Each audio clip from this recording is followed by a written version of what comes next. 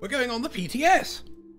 Or, well, we would be if I ever remembered to actually install the thing. So let's do that now, and then we'll check back. 11 hours later. Ooh, it's EU character copy week, I didn't know. We've kind of been avoiding the PTS as it had some pretty major problems in week 1, and it was taken offline, people were locked out of their accounts. It was a very sad and stressful time for everyone involved. But that's all over now, and Beefy Brawn Blast, my European muscle cake, it's time to explore the Gold Road.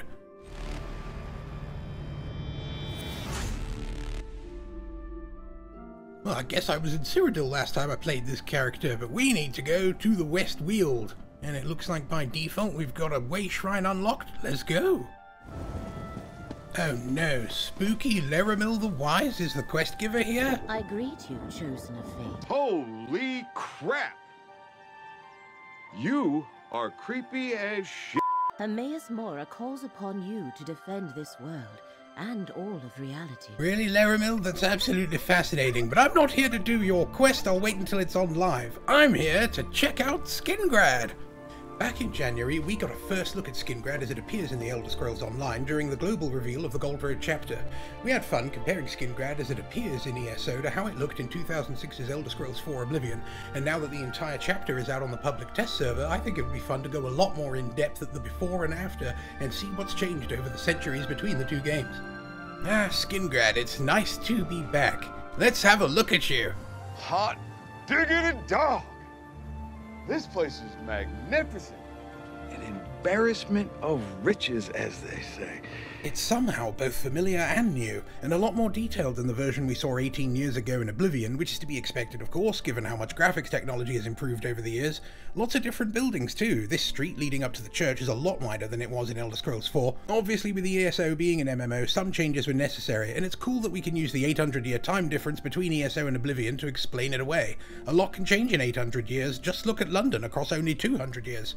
Hey Chris, how are you going to compare this to Oblivion if you're just in ESO? Well, what if you get in the PTS and I get in Oblivion and we go to the same places at the same time? You do have the PTS installed, right? Not yet. I guess I'm the slacker this time. Yes you are, but that's okay. While you're installing it, I'm going to jump between the PTS and live servers to look at the before and after of the zone border with Gold Coast and Craglawn. Super dank.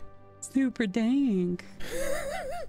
We're up in the northwest corner of the West Weald, and this is the door that leads into Craglawn. Let's see what's changed. Ooh, exciting. Ah, the old tunnel through the mountains trick, and a brand new Redguard-style door, bringing us out into that little area just south of Belkarth. That's cool. It looks like the land has been widened here to make a walkway, but everything up here looks the same though. Let's switch over to the live server and spot the difference. Yep, the land is definitely wider on the PTS. And look! No door. Now there is a door, but now there isn't. Door, no door. Door, no door. Door. Hold on! We're down south now at the border between the West Weald and the Gold Coast. You can see the edge of Kvatch and Varen's Wall through there, but if you interact with this gate, you'll just magically be on the other side of Varen's Wall in the Gold Coast. Looking at the maps of both zones, you can see there's a not insignificant amount of land between the two areas that just gets teleported across when travelling between them. In fact, if we merge both maps together, you can see just how wide this tract of land is. You cannot pass! Now there's a thought. Let's take a quick detour to the dungeon Blackdrake Villa. What do you want to go there for? Well, Kat, you remember these blocked gates in the courtyard before you enter the dungeon proper? Yeah. You can see out into the West Weald, and there's even a road leading out there. Let me open the map. On the Gold Coast side, you can see I'm clearly north of Varen's Wall, and from the West Weald map, it looks like I'm in that zone. I actually wondered if now that the neighbouring zone is in the game, Blackdrake Villa might get an entrance from both sides, seeing as it sits right between the two zones, similar to how the Sweetwater Cascades player house has entrances from Northern Elsewhere and Blackwood, but that doesn't seem to be the case this time. Let's travel over to the West Weald side of this area, and there's an unclimbable ledge. But it does look like the scenery matches up from both sides. Looking at the maps after merging them, we can see there's another big swathe of impassable rocky terrain separating the two zones that's just teleported across when moving between them. Hey, I can see the back of Lintelgrand Manor from here too. That's my house in the Gold Coast. Isn't it lovely? Shout out to my toilet. You need to flush that thing. I'm gonna need a plumber first. Yahoo! Seeing as I'm here on the live server, let's take a look at the gateways between the Gold Coast and West Weald and see them as they are or were before the changes. This one on the north border has never had any text or interactable button at all when approaching it, but now on the PTS we can see it's a completely new door and there's text to show it leads to the West Weald. The other gate just south of Kvatch has said Oblivion Estates ever since the Gold Coast first arrived with the Dark Brotherhood DLC back in 2016. Oh look, there's a lore book here explaining why this wall exists. Press pause now to read. Over on the PTS, we can see there's a new gate here too, and it now says West Weald instead of Oblivion Estates. All right, Chris, I got the PTS installed if you want to get in Oblivion. You do have it installed, right? Of course I do. I installed it in January when we did the first look comparison thing. Ah, but have you played it since then to get the fast travel unlocked so that you can show the places? Well, no. In fact, I haven't played Oblivion for any length of time since 2012, according to my Xbox achievements. Well, I guess you're the slacker then. Alright, that's fair. But I have a plan.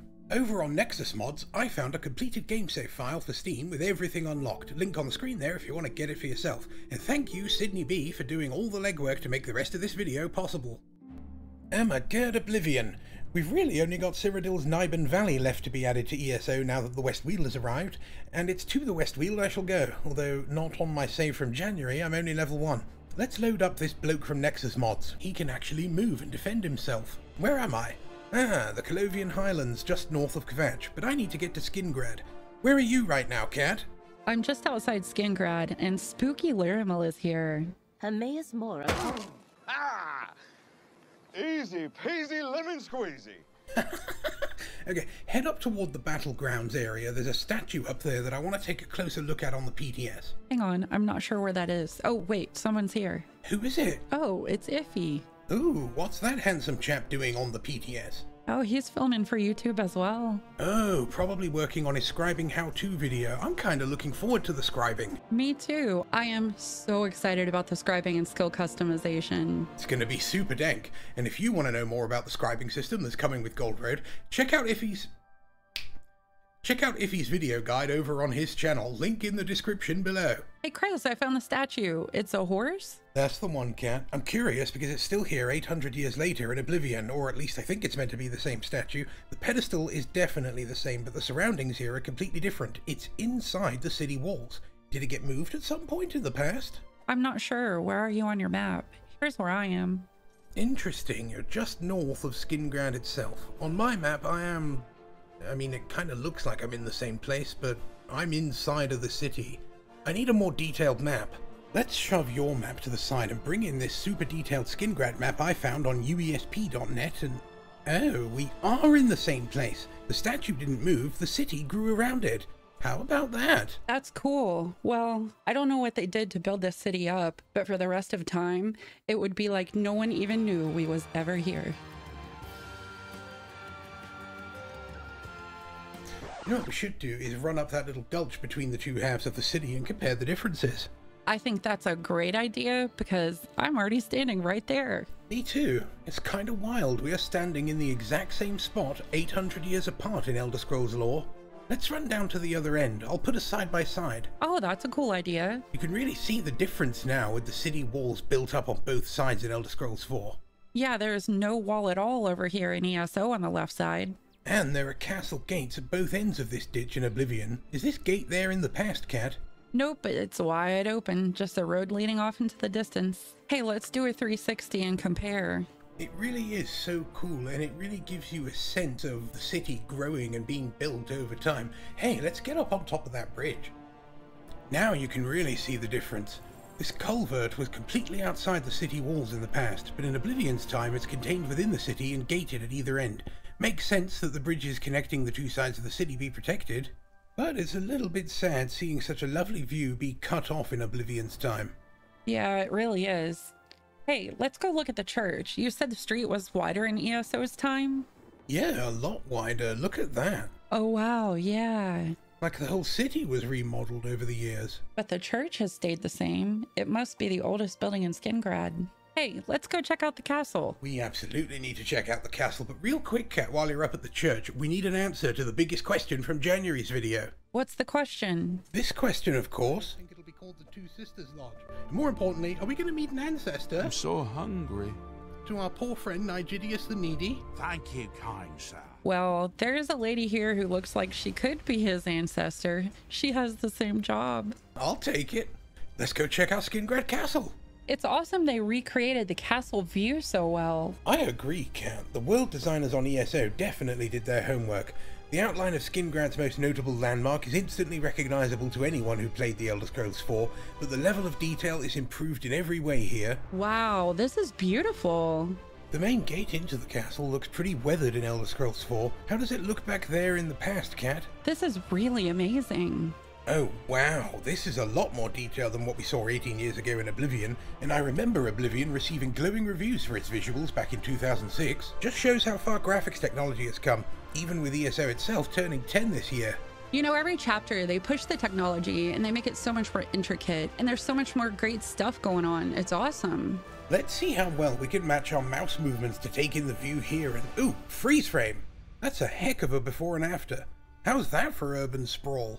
It's nice to see both the castle and the church are still standing, but boy do they look dilapidated and aged in Oblivion compared to what we're getting now with Gold Road. This bridge is huge in ESO. Indeed. In Oblivion we can see it's the same bridge, yet somehow smaller, though this is more a side effect of Elder Scrolls Online being an MMO and having to make things bigger to accommodate more players in a shared world space. I mean, I understand them having to scale it up, but wow, that's a lot bigger.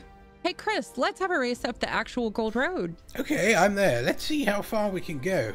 I'm guessing there'll be a border with the PvP Cyrodiil zone in ESO. I can see Imperial City from here in Oblivion. Yep, but there's a castle gate there on ESO's side. Okay, let's race. I'm gonna speed it up since it's quite a way to go on foot. Let's check our maps again real quick. Okay, we're definitely on the Gold Road. Hurry up, Slowpoke. Well, there's a big, burly, beefy ogre accosting me now, so I'm gonna have to fight with him. Did I win? Well, yeah, I guess you did, since I'm stuck in battle with this great slab of meatiness, so well done, Catatonia. There's one last place I want to go look at, although it's not actually in the West Weald, it's in the Gold Coast, but as we've seen, it's between both zones. It's just north of Kvatch, so that's where I've ported to. Hey, I'm coming too. I'm talking, of course, about my house in ESO, Lynchel Grand Manor, or as it's known by Oblivion's time, Fort Lynchel. Wow, I guess Kvatch doesn't have a great future in store, and neither does your lovely house from the look of it.